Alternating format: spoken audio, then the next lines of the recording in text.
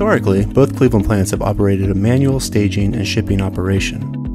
From the start of the delivery process when the paper copy of the SAP picking request is created, until it ends with the printing of the SAP bill of lading when the truck is loaded. The manual process lends itself to numerous opportunities for mistakes to occur and plenty of lost efficiency. The QR scanning project will take the high-level business processes from desk to mobile to incorporate automation, efficiency, and accuracy at the plant operation level.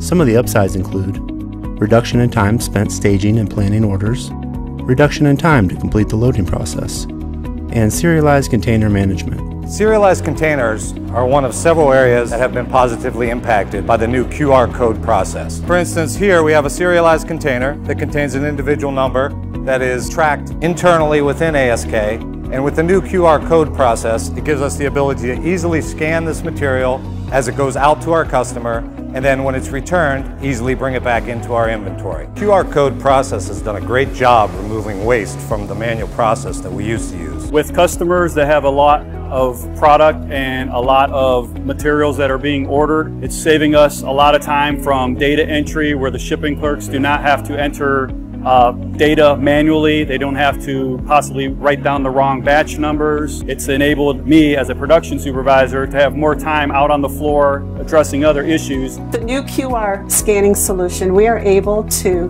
no longer have to manually, but we can use the scanning gun to receive and ship out product. It's especially great with our cylinder returns and also with when we're receiving eSide material and we're shipping it out to a customer from our plant. It makes it so much more efficient and effective for the company.